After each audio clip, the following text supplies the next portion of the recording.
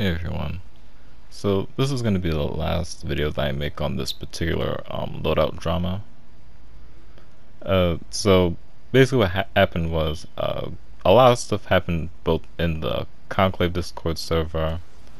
Uh, a lot of things happened in some of L's videos comment sections, and I think most notably like just a lot of different people in game coming at me for the same specific reasons. And so that's so I sort of just wanted to overview basically everything that happened. But before I do, what I basically wanted to say was that I haven't really changed my mind about basically any of the things I said before. So if you watch the other videos and stuff, you pretty much know what I'm about to say. But I think it's better to have everything in one video, just a big summary. But also the other reason why I'm making this is because I also want people to know that I'm not completely trying to cut people off on this, because what I told L and what I'm gonna use this video to tell the many other people who are against me in the same way is that I'm pretty much just done with trying to reason with them. At least with me being the initiator, because it's just not working, and I'm not going to be able to deal with it like that for much longer. So I'm not going to be trying to do that anymore, but instead, if people want to try and reason with me more so than other people already have, there are ways to do that, which is not what these people are doing. And I'll talk more about that later. But I think if you generally know how to be respectful, just know generally how to just respectfully reason with someone, understand something that you disagree with, and try to convince them out of it, maybe. If you just understand the basic principles of that, which is pretty much just basic decency, really. If you understand that, then there isn't really much here that you need to hear, really. But I'll say it towards the end anyway. Alright, summary time. So basically my overall mentality with just playing not just Warframe, but something that applies to other games in general, is that well, other games that I'm trying to be competitive in and that have custom gear choices like this, what I really want to do is prepare myself to be skillful long term. And it doesn't even only apply to competitive stuff. I think I remember saying before how when I heard about Limbo's rework, I didn't want to continue working on my Limbo until the rework came. That's just an example, which is for obviously the game's PvE. But there are also examples like that for PvP. For example, as I also said before, Static Core is one of my favorite weapons, but I just wouldn't use it in its current state in Conclave, because I don't know how it's going to end up after the nerf that it very much needs to have. So that's why I'm not trying to focus on gaining skill with Static Core, because I don't know if that skill is really going to apply much in the future, unless I'm just using the uncharged shots. I don't know how much good that really does anyway. I might experiment with that later. But I don't usually hold back or anything when I'm playing. I've also said before, this is all going to be this is mostly, if not completely, going to be stuff I said before. But yeah, I don't hold back. I pretty much always try my hardest, and that's because it's what I enjoy not only doing, but it's also what I enjoy playing against too. And also because I am very much trying to get better, it only makes sense that I'll put in maximum effort towards doing that. So with that said, this doesn't only apply to mechanical skill because like what a lot of people think skill really like just boils down to was like just mechanical skill.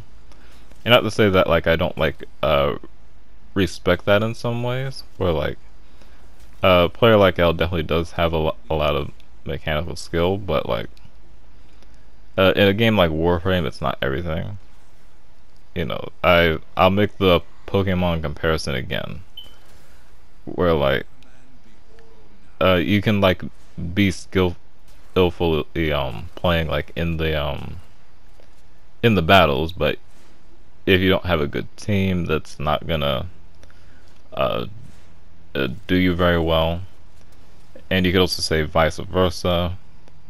And of course, Pokemon doesn't have any mechanical skill; it's all strategy plus some luck. Whereas Warframe, you know, sort of like takes a lot of that strategy factor and puts mechanical skill with it. Of course, they're two very different categories, but two very different categories of games. But you can see the overlap I'm describing pretty clearly.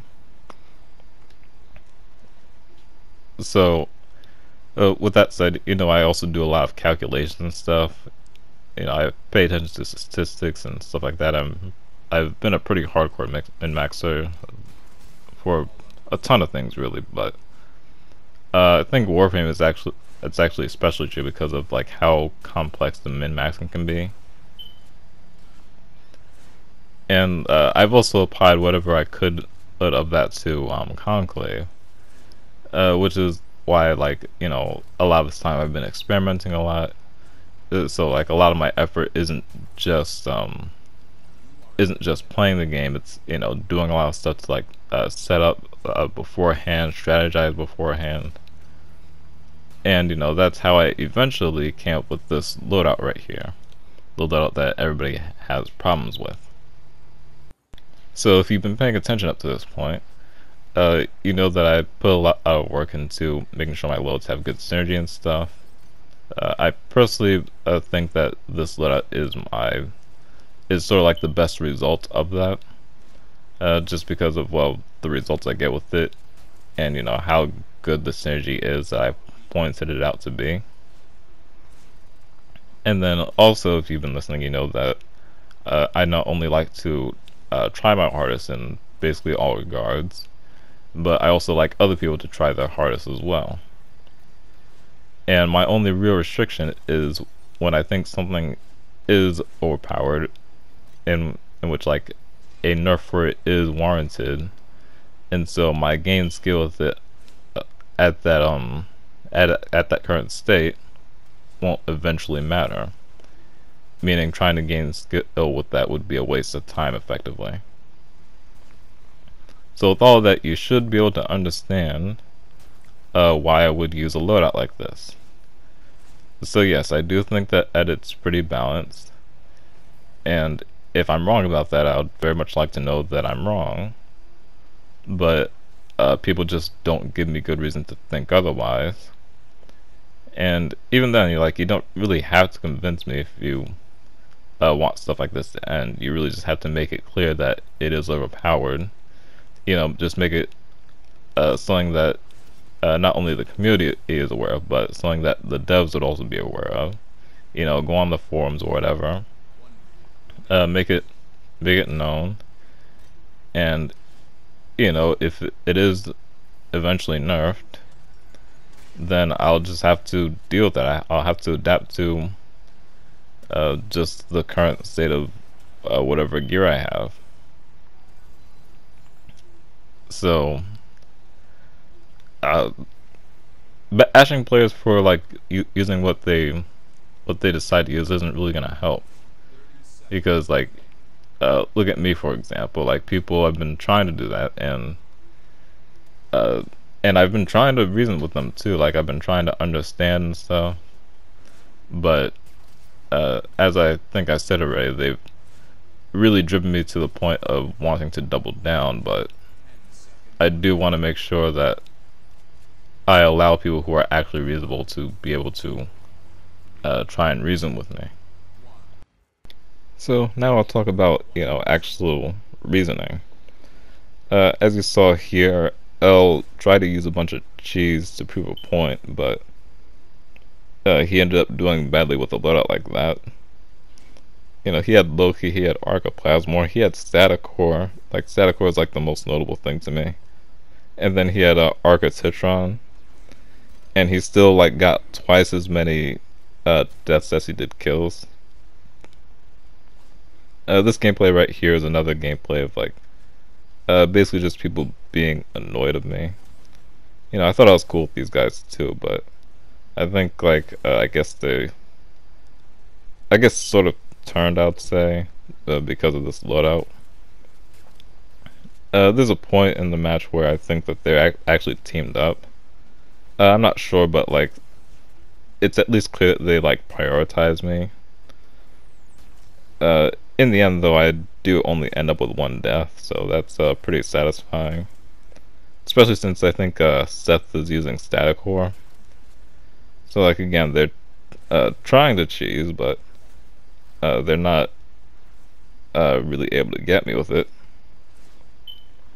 I think Seth eventually actually rage quits too. I know he like leaves the game. I don't like to assume that it's a rage quit though, but like, these often seem like rage quits. So there's that. Yeah, I ended up with only one death this game, and you can see that these are overall just like poor attempts to. Well, I don't even know what exactly they're attempting to do. Like, I don't know if it's just to try and embarrass me, just to like try to feel better about something, or if they're actually trying to convince me. Like, I honestly don't know what they're trying to do, because like it's not something that's working. Like, I know that that sounds like something that someone would say, like uh, as like a, I guess like a backhanded insult, maybe. I'm not sure the terminology for that, but like, the people would try to say something like that insultingly, but uh, this is like honest confusion here, actually. Like, I don't know what exactly they wanted to accomplish, but it seems like they accomplished nothing. So yeah, I'm really wondering about that. So the big lesson in reasoning here is to just not be like these people, really. Like, that's like the main requirement. Like, uh use reasoning that is like actually consistent. Like, I know a lot of these people like to say that just like AoE weapons in general are overpowered. Just as an example, but the example I give against that so often because it works so well is Angstrom. And I think there are many other AoE weapons that just don't do very well either. Like, you could probably consider like glaives and stuff, stuff like Seer, and just if you want to go like a wire blast radius, even like Tonkor. I'd even say Penta. Like, nobody uses Penta, and stuff like that. So it's just reasoning that doesn't work. Like, it's reasoning that's so easy to show that it's wrong. And then, what a lot of these people do is, like, instead of resorting to reasoning, they'll resort to, well, just bashing, I guess. And you can see how well that does for them. So, for any person who is reasonable or wants to be reasonable, just try to think really hard about it. Like, think about the specific things that, that these things do above other weapons, how people exactly can use them to be disproportionately effective from what they would normally be, and for that to not be because of like a really well made loadout, but because like the style itself, like the usage itself, is very much overpowered. Like, is the combination just that much stronger, or does it allow the person to do more things?